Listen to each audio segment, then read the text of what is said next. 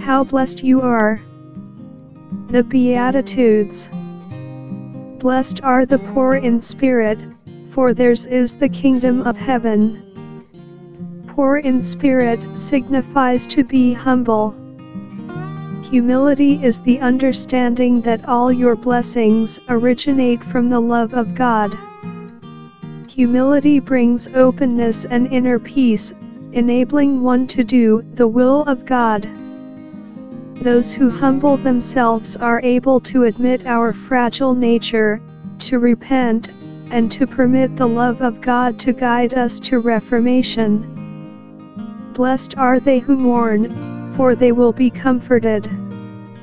To mourn our sinful nature produces in us an intention to renew ourselves and to follow the way of God in righteousness. Comfort those who are suffering. Help others feel better about themselves after a loss. Blessed are the meek, for they will inherit the land. A person that is meek is one that manifests self-control. We are encouraged to be meek in the light of the Lord, and not oppose but be faithful to Him. Submission to the will of God can be difficult and tiresome, but it will bring peace and tranquility in this world and in the next. Blessed are they who hunger and thirst for righteousness, for they will be satisfied. Do what is fair for everyone.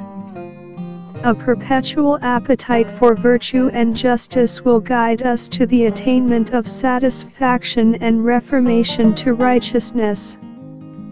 Blessed are the merciful, for they will be shown mercy. We forgive those who are unkind to us. Look for ways to show kindness to others. Blessed are the clean of heart, for they will see God. To be pure of heart means to be free of all selfish purposes and self-seeking motives. Jesus was the ultimate example of this, as He sacrificed His own life for the redemption and salvation of mankind. Blessed are the peacemakers, for they will be called children of God.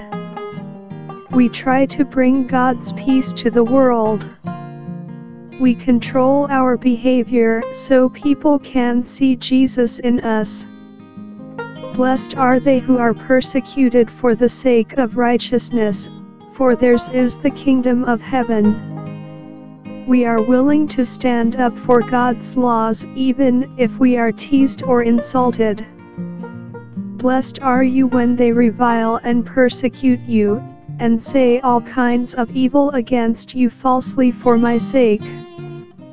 Rejoice and be exceedingly glad, for great is your reward in heaven, for so they persecuted the prophets who were before you. Matthew 5:3-12, NKJV. God bless you always. Together, let us spread the good news. If you like our content, support us by clicking the subscribe button and notification bell to get updates on our channel. You can also like, share, and comment below. Together, let us spread the good news. Upliftments101.